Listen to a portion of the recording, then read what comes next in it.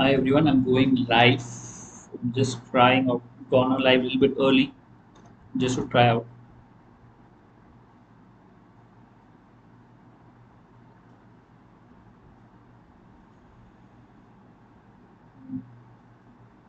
Just 1 minute. I'll just try to access my chat so I can communicate with you all.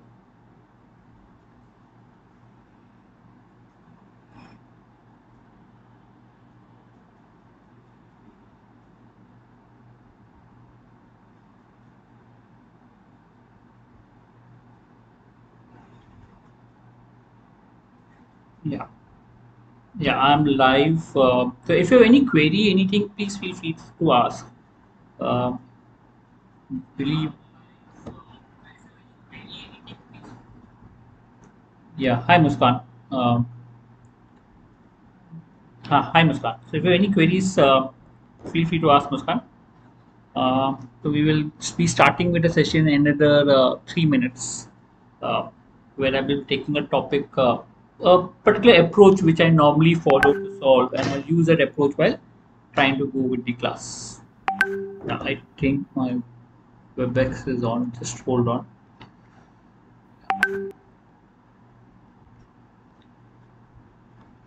Yeah. So we will wait. Mentorship batch should start in June end.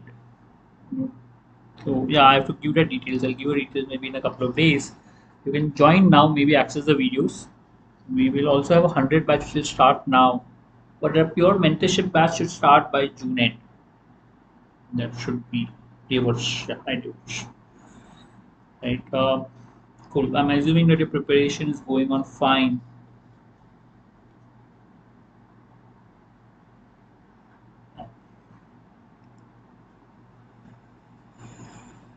Yeah. Anyone has queries, anything that you want to ask, feel free to ask. Yeah,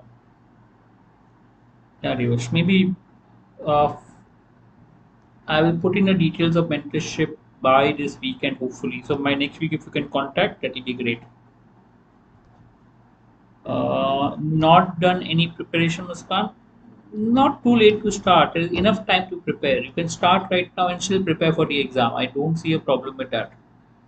A lot of people don't start because they believe it's too late, but no, it's not too late. There's enough time. You need to just plan properly and go about with the preparation. And if you can plan properly and go ahead with your preparation, that should hopefully help.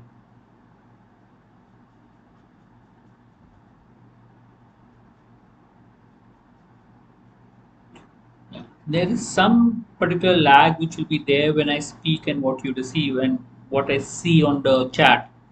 So bear with it.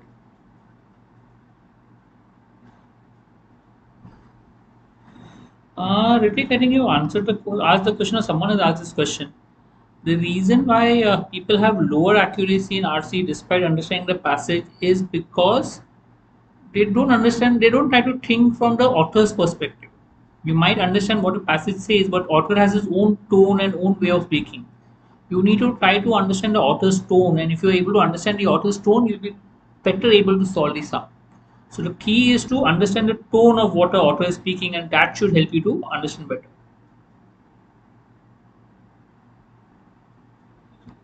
Yeah, hi Angela.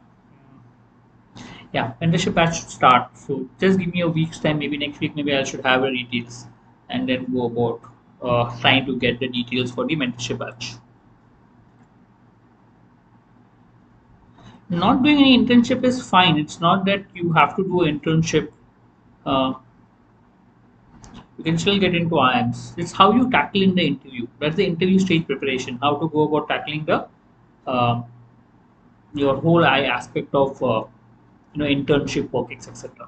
Okay, so what we'll do is, since it's 9:30 already, maybe we can start with the session.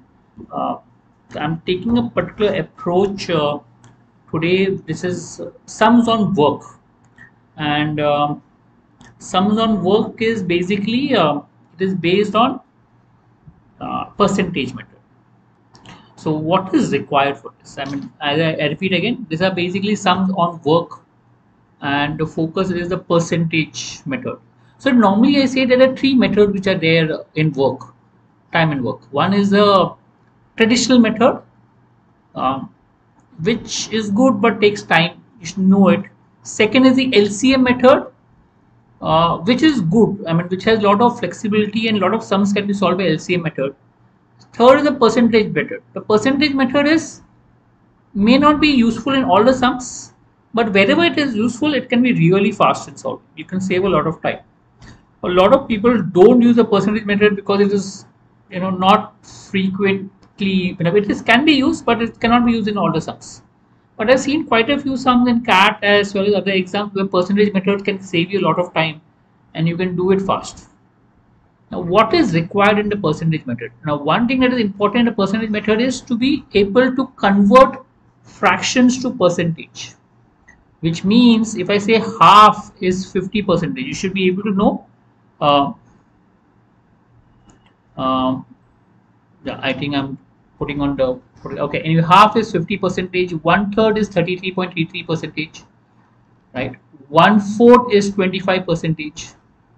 1/5 is 20%. You should be able to know this. 1/6 is half of 1/3. If 1/3 is 33.33, 1/6 is 16.67%. 1/7, double of 7 is 14, double of 14 is 28, so 14.28%. 1/8 is half of 1/4, which is 12.5%. 1/9 and 1/11 are reverse of each other. 1/9 is 11.11%. And 1/11 is 9.09%, recurring, but yeah.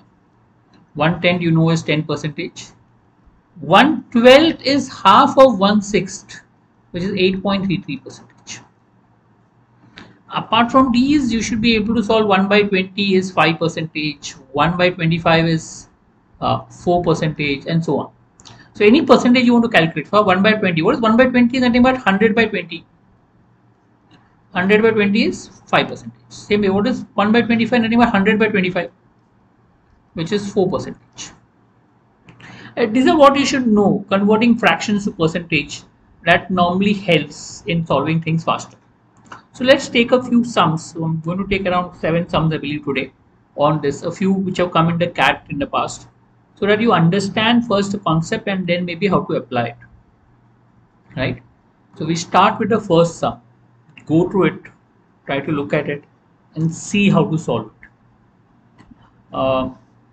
Why you left making CET videos? Got slightly busy with something else, and CET is getting postponed, so it takes time to make videos. I'll try whenever I get time. Maybe I'll see if I can make more videos for CET, but can't commit right now with that. I mean, this sum physics is not difficult, can be solved. I'm just telling you how to solve it faster. That's the only thing that I'm trying to put across. Okay. Now, if you look at this specific sum, Q can do the work in 20 days. Okay, I'm assuming you read the sum. So here Q can complete the work in 20 days, and he worked for 12 days. So if he has worked for 12 days, so you can make out that 1/20 you should know. 1/20 is 5%. So if it's work for 12 days, so into 12 is 60% work he has done. Okay, one day he can do 5% work. So if it's work for 12 days, he has done 60% of the work. What is left is 40% of the work, which is done by P. P completes that work in 25 days, 100% work in 25 days. So 40% of the work he will take 10 days. So advantage of this method is you can do it orally. So when you put an equation on a paper, it takes time to solve it. Anything that you put on a paper, it takes little time to solve, because writing itself takes time. Any sum that you can do orally is always faster. This is 12/20 60%. 12/20 is 0.6 is 60%. So Q does 60% work. So automatically P will do remaining 40% work. So 40% of 25 will give you 10, B option. So the sum is easy, you can solve by normal method also. But what this method helps to do is maybe save a little bit of time. That little bit of time makes a lot of difference in your paper. But yes, the assumption is that you're good at calculations. When you want to do it mentally, we are assuming that you're good at calculation, and that should hopefully help you to solve things faster. Fine, we can go to next sum in that case.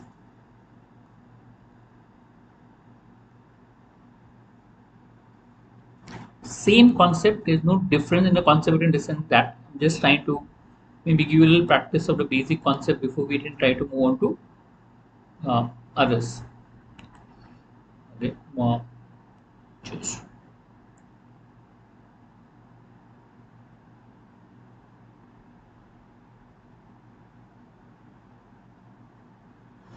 right now here, if you look at it, B has worked for 6 days.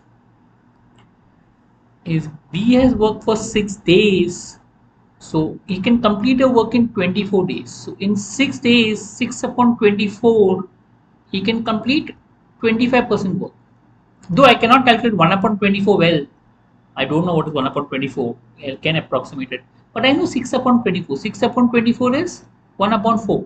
And 1 upon 4 is 25 percentage. Which means B here can complete 25% of the work. If B completes 25% of the work, 75% of the work will be done by A. So 75% of 20, which is 15 days. Yeah, if you solve and you get the answer, you can put in the chat box. So, but yes, this is how you solve. I repeat again. Total work done by B is in 24 days. B worked for 6 days. So 6 out of 24 is 1/4. That means B has done 25% of the work. B has done 25% of the work. That means the remaining work, which is there 75%, is done by A. Now, A does 100% work in 20 days. So 75% work it will do in 15 days. So you get the answer as 15.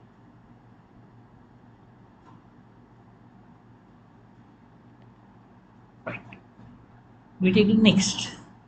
It may go a little bit more complex as we go, but that's the idea behind it. Try to make you understand how and what to solve.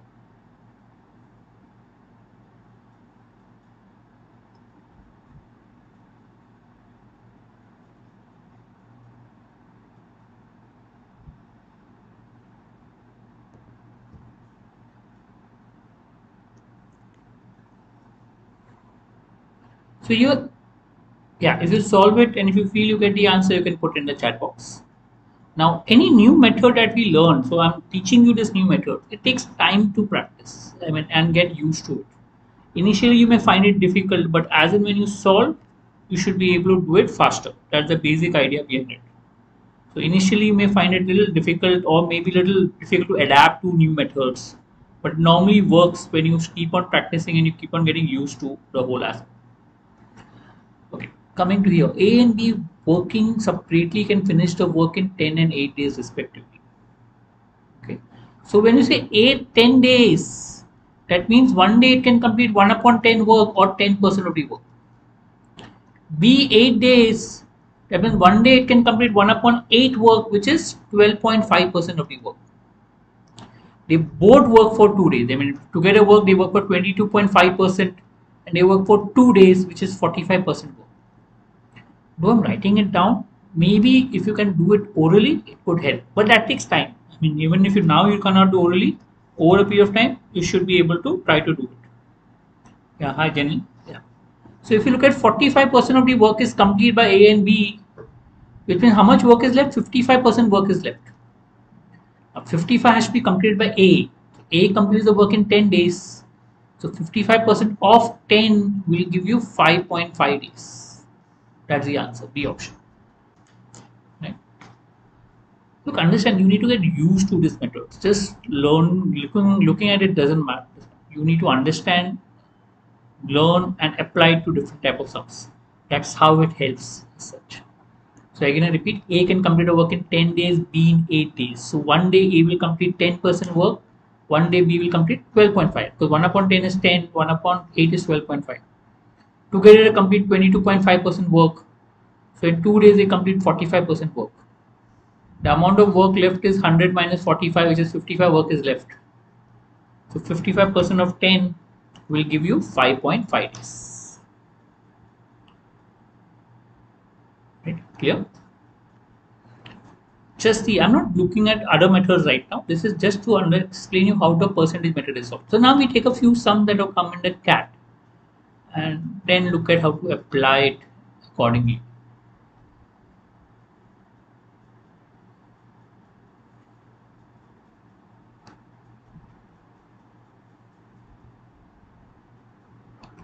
Yeah, but I'm assuming that you need to be good at calculation. You can do this orally, but you should be able to be a little bit good at calculation, little bit basis. Therefore, I normally emphasize my students to focus on calculations. The calculation sheets are very important.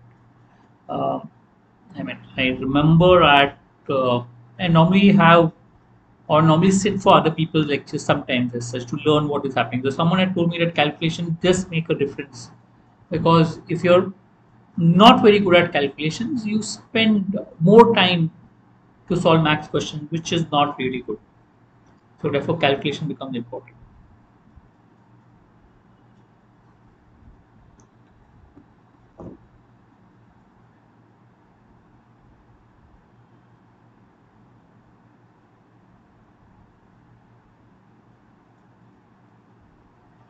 Okay, coming back to this sum. Yeah. Now we have already solved a few sums on percentage. So that was those sums normally come in the speed-based exam like the CET, the NMAT, the SNAP. You will see the previous sum normally will come in the speed-based exam. Now this we are moving on to the CAT-based exam, the sums that come in the CAT. Same concepts can be used in multiple sums. You should always look at concepts that can be used in different kind of sums. So if the outlet pipe is closed and the inlet pipe fills the empty tank in 8 hours. When you say empty tank in 8 hours, so it becomes 1 upon 8 or 12.5%. Remember half full here. Just saying before you write the answer, look at half full. So inlet pipe will fill the empty tank in 8 hours. So 1 upon 8 is 12.5%. Okay. And if the outlet pipe is open, and the inlet pipe fills 1 upon 10, which is 10% every hour. So here it is 12.5% every hour, 10% every hour. So that 2.5% which is there, okay, this is only because of the inlet pipe, this is because of inlet and outlet. So that 2.5% is because of the outlet pipe. The difference which is there, 12.5% minus 10%, 2.5% is because of the outlet pipe per hour. So for 100%, how long will it take? 100% upon 2.5, 40 hours. So if I want to look at half full, so half full will be 20 hours, first option, because they said becomes half full. How many times? This is also very important. People do mistake in just reading the question. If you cannot read the question, you tend to do mistake. A very common mistake this is. Lot of or everyone does this, even including me, where you solve the question but then you read a final thing wrong and you mark the wrong answer, though you have solved it correctly. So be careful with that. It's very important that you identify where you do your mistakes and then try to improve on that. Okay, going with this question, 1 by 8 is 12.5% because completes the work in 8 hours. Inlet pipe alone. And both are open, inlet and outlet, both are open 10 hours. So 1 by 10, 10 hours. So this is just the inlet pipe and this is both inlet plus outlet. So 2.5% per hour will be purely outlet pipe. Right? So 2.5 per hour will be outlet pipe.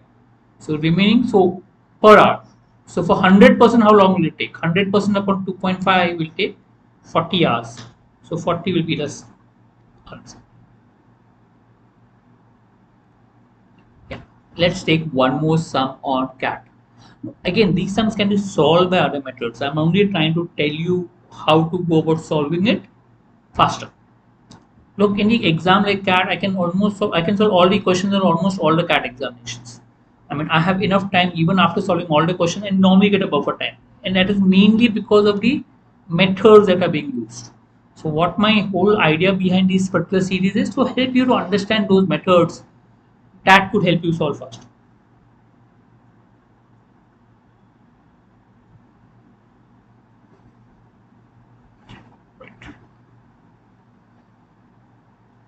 So go to this, try to solve. If you get the answer, you can put in the chat box.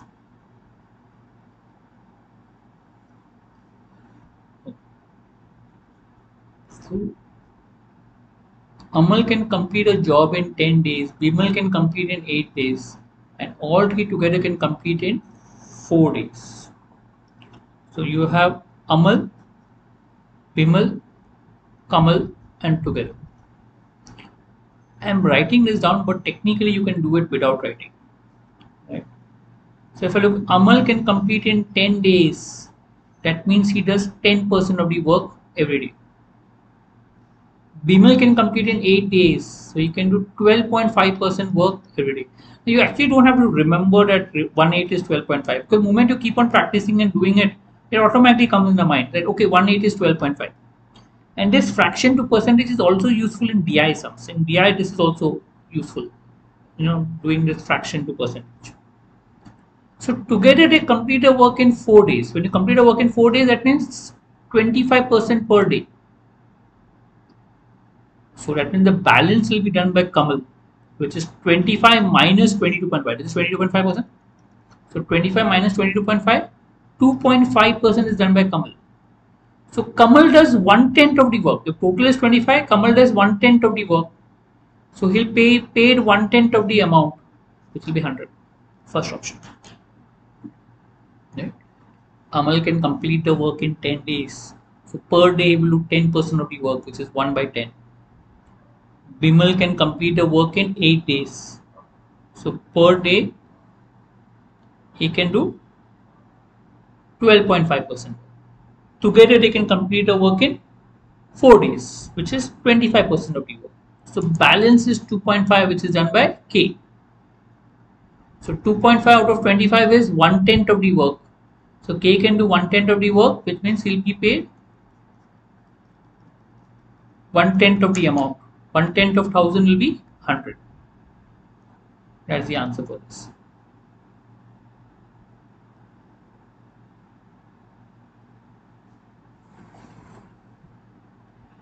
Cat 19 and the sum. So you should know 20 days means every day 5% work. If 20 days is 5%, 40 days will be half of it, 2.5% work. If 20 days is 5%, 40 days will be 2.5% work.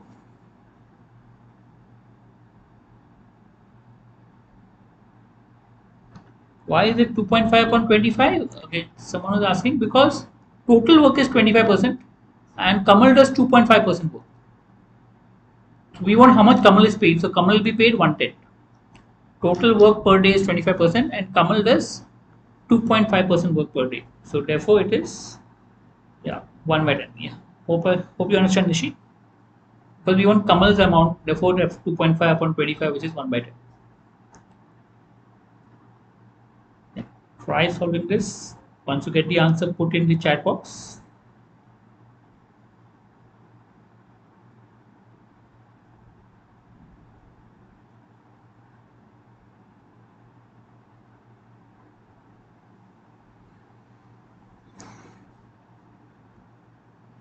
Okay. So if you look at Anil, 20 days.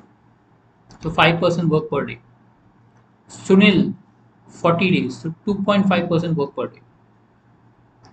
Now, Anil starts the job. So Anil works for 3 days. So Anil initial 3 days would have done 5% into 3, which is 15% work. Right.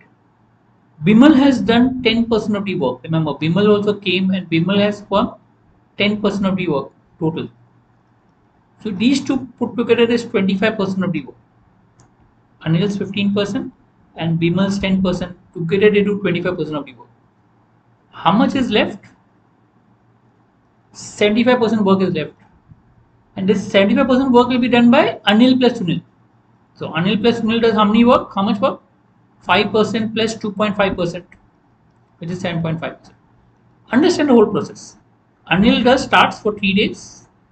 Then after that, Anil plus Sunil start working. And last few days, Bimal works, which is 10%. So Bimal does 10% work, Anil has done 15% work. So this 25% work is done. So remaining is done by Anil and Sunil, which is 75% work. It's important to understand the sum. Just don't go by formulas. That will make you slow. It's very important that you understand the sum and then go about it. So if total 7.5% work and Anil plus Sunil can do 7.5% per day. So how long they will take to complete? 75% upon 7.5, which will be 10 days. So they will take 10 days to complete. 10 days, this is 10 days, plus the starting 3 days. So total number of days will be 13 days. First option.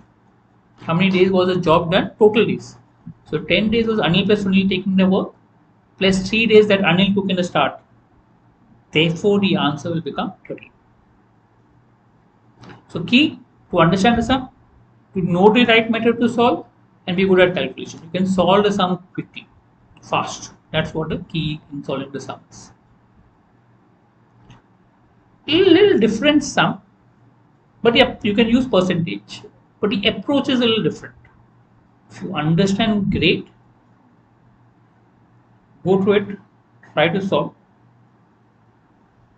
So what we've done is we have tried to increase the difficulty level as and when we move forward. The idea is, yeah, you understand the concept at easy sums and then move on to difficult sums so that you can solve the CAT problems. So all concepts that are used in CAT are normally simple. The only problem is people are not used to it, therefore they find it difficult. Because we are so used to all traditional methods while solving. All the books use the traditional methods. Anywhere if you solve, I mean, even the explanation in the mocks are traditional methods. So we are so used to traditional methods, and that's what we use while practicing. Become difficult to change.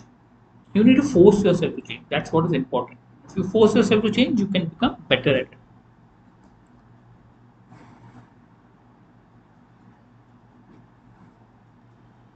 Okay, I'll explain this sum. I'm not saying that this one. If you understand, great. If not, you can. I mean, you can do by traditional method. So A fills the cistern in 8 hours. A, right? And along with the leak, it will take 10 hours. 10 hours will be along with the leak. A plus the leak, right? That means in 10 hours, A will fill 125% of the tank. If A fills 8 hours, it fills 100%. So in 10 hours, it will fill 125%. Okay, 10 upon 8 is 1.25, which is 125%. That extra 25% which is there is removed by leak. The leak takes 25% in 10 hours. The leak which is there, 25% in 10 hours. Because in 10 hours it has gone, this 25% is gone. So for 100% to empty, it will take 40 hours. A option. Okay.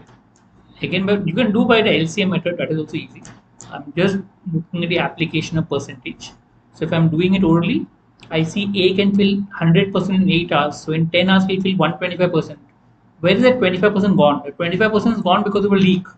So leak has taken off 25% in 10 hours. So to empty 100%, it will take 40 hours. Cross multiplication. You directly get the answer as 40. Right? I hope this is clear. So yes, I've taken a few sums on this particular topic. I'll try to take more sums as and when we go. So go through it, understand the concept, understand it, and then try to solve. If you like it, then let me know. If any particular concept you want me to cover, let me know on that. Put in the chat box and maybe I will try to cover it in the future. Right? So thank you and good night.